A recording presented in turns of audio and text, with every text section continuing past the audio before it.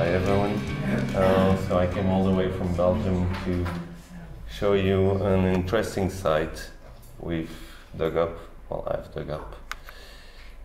It is here in Belgium, so you see the small map on the left hand side. It's not as mountainous as Wales, but still this point is a shift in height in Belgium. So it means that from that point onwards, well, here you see exaggerated, of course, the path of the rivers. The small river there called the Petite Gette goes to the Scheldt, which in turn goes to the North Sea. And it's the last point where it's actually the last point of navigability of that river, which makes it interesting.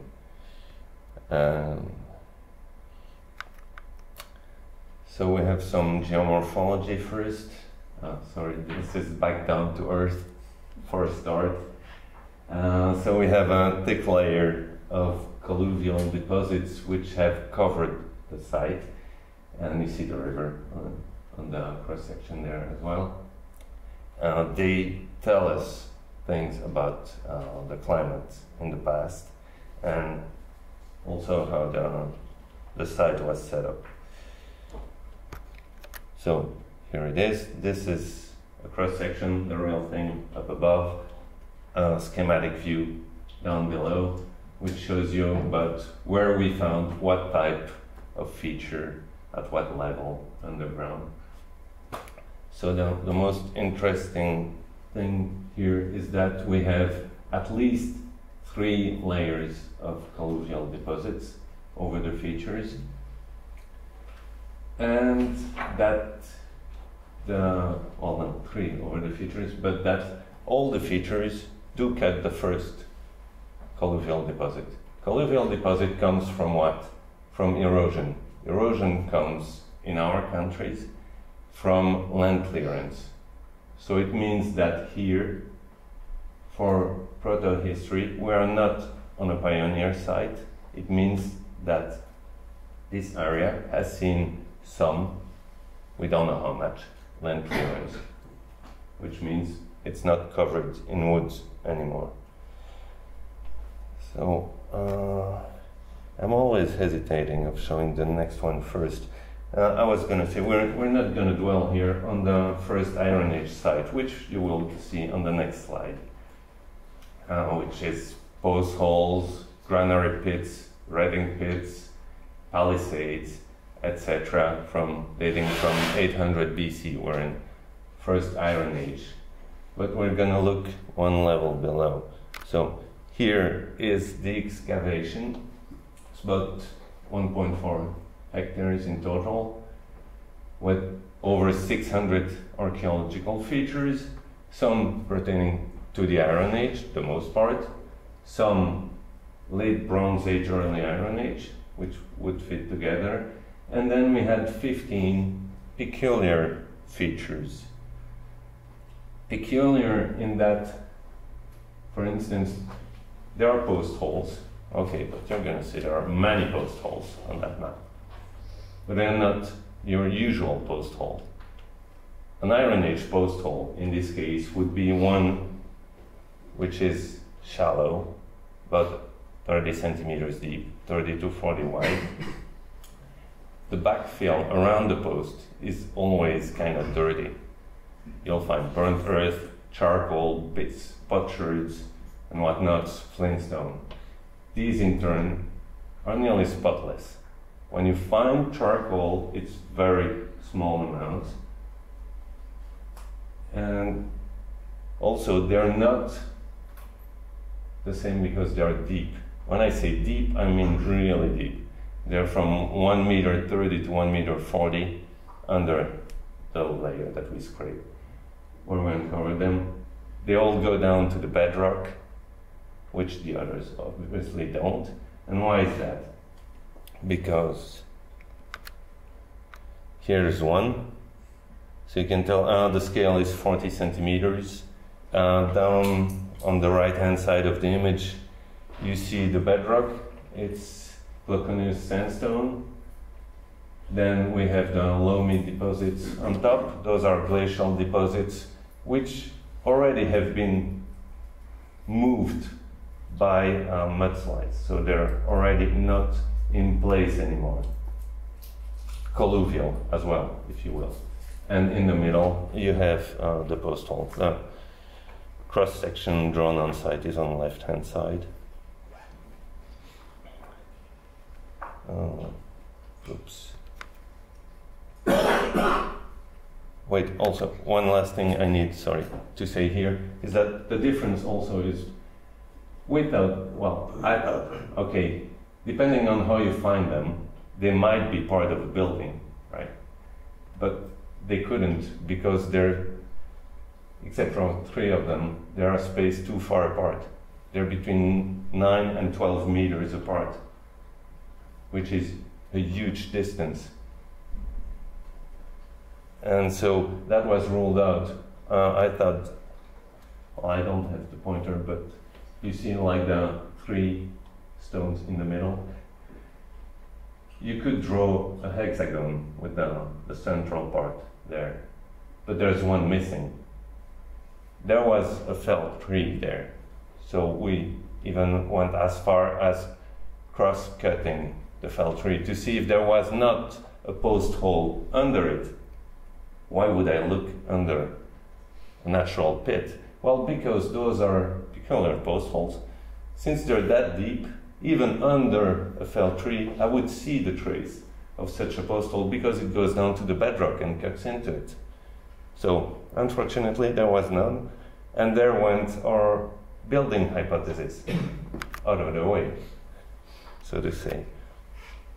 So here is a schematic I made, just to show you, so you have bottom left, the post in its post hole. Post hole is quite narrow, as you can see. Then a secondary pit is dug around it. Then it's swayed, moved back and forth and upwards, and removed. And then eventually backfilled. This is really important, and we can tell how it was backfilled as well from the type of fill we have in the middle. Up above, on the left-hand side, you see what we can deduce from the section itself, how it was moved, in what direction, where it's actually compressed one side, then the other, then the other. So this was also viewed by pedologists from the French INRA. So, I mean, vetted, as you would say. And to the right, up above, you have what we found. Well, that is the actual excavation picture, which shows the middle part is the part with the backfill. How can we tell that it was backfilled? Because of the size of the particles that you have inside. They hardly ever exceed 5 millimeters, which means one thing. Well, if you dig a hole and you want to backfill it, and you have a pile of dirt on the side, you'll get big chunks going back in. Here they've been scraping all around to backfill it, and when you scrape, you get small nodules. So there we go. Well, this is, of course, this is not round. Well, it's Belgium after all. We have all the sections of all the post holes. You'll notice one missing, but I'll explain that in a bit. Those are the 15 vetted, accepted deep post holes in Linsmeau. You can also tell that quite a few of them have what we call a horse's leg. The bottom part, like this one for instance, is shorter not because it's different, it's less preserved because of erosion. So you only have the bottom part of the same post hole. That post hole also went to the bedrock, also cut into it. My geologist, by the way, said that to dig such a deep hole, this narrow, they must have had, but that's another story, a specific tool for it, because they're hardly ever wider than 50 centimeters. Try just if you have nothing to do, try to do that in your backyard. Not using an iron spade, please. And then, well, we're going back slowly to the sky. So we, well, when I say we, of course, it's mostly I. So that, yeah, we had sort of an orientation at first, but that's also a bias that comes from excavating, in that it depends which hole was the first you found, which was the second one, then the third, then you built your hypotheses.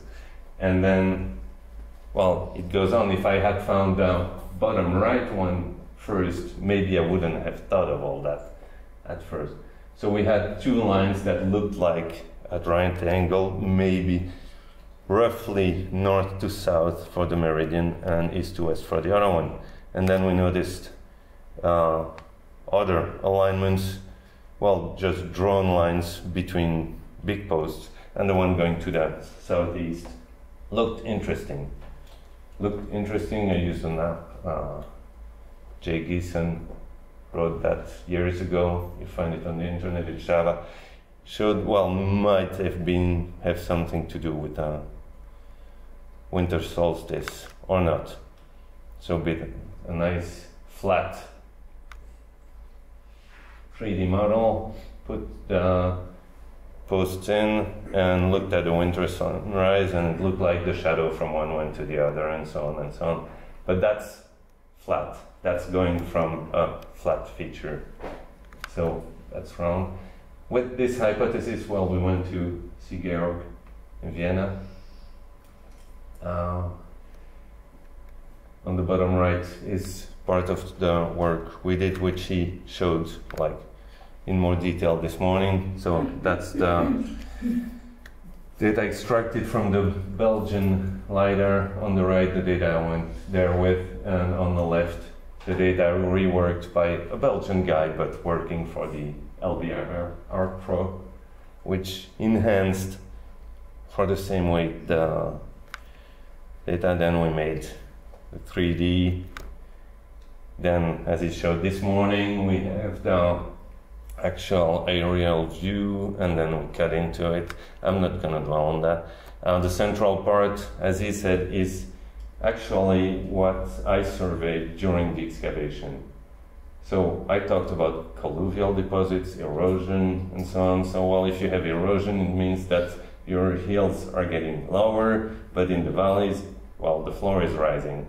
So here what we have is a survey of the whole excavation under the colluvial deposits. So it's the closest level you're ever going to get to what the actual slope was back then. Of course, taking into account erosion and so on. So we put that in the middle, and that one is accurate within 5 centimeters in altitude. So it's not bad. Then we put the post and put it in a very famous program, Stellarium, not to tell it. And then we looked at the possible winter solstice, and it was a bridge too far. That didn't cut it, a few degrees off, was not there. We even thought, well, you know, they could have also aimed some stuff at the stars, but then again, when you have posts, and even if they're aligned, you can always find a star rising in front of it.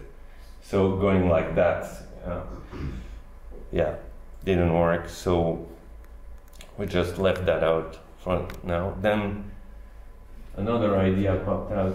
Well, you see, we were talking about bias earlier. There's also an archaeologist's bias, in which one line is made of 3 points. But we always, archaeologists, look for the 3 points on the earth. 3 posts make one line. 2 posts are always aligned because you need a third. In this case, the third one is not on the ground. You're looking for something up above, and here we're going back to the heavens. So if you take 2 posts and you look for an alignment, then suddenly, well, we looked for all of them. I'm not saying there were alignments that were between all the posts, of course, but we found a few significant ones. So first one was summer solstice, sunrise, to the right red line, and sunset, two posts aligned to the sunset. I'm nearly there. Then we also found one for the Major Lunar standstill. I think this alignment speaks for itself. Rising and setting as well. But if you notice, we have two green lines to the right. Okay? They're parallel. They're aiming towards the same event, but not at the same time. Okay, the one to the left is dated roughly at 2 sigma, we're in 1350 BC. The one to the right is 1800 BC, also calibrated 2 sigma. So we here have two lines, which one could be rebuilt after the other one. Next, we found something which is, something that people don't like, because if we're in the early Bronze Age here, and this cross quarter, if it is there, is only accepted for the Celt, so as to say Latin and Hallstatt period, so back to 800 BC. But we're 1,000 years beyond that. Anyway, if you look, we have maybe also two lines, but we have all four of them showing.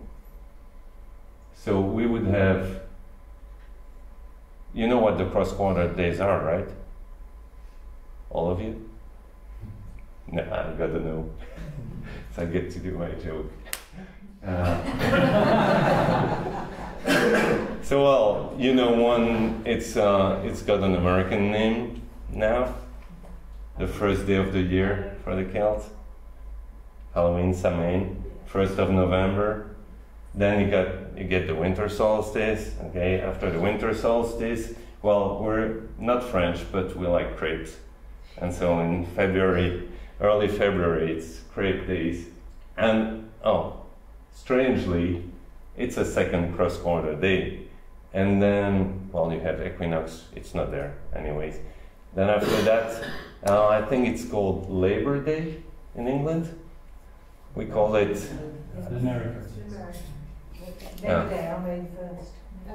May 1st. Then you have summer solstice, and then something which has fallen a bit out of use. It's the Harvest Festival, early August.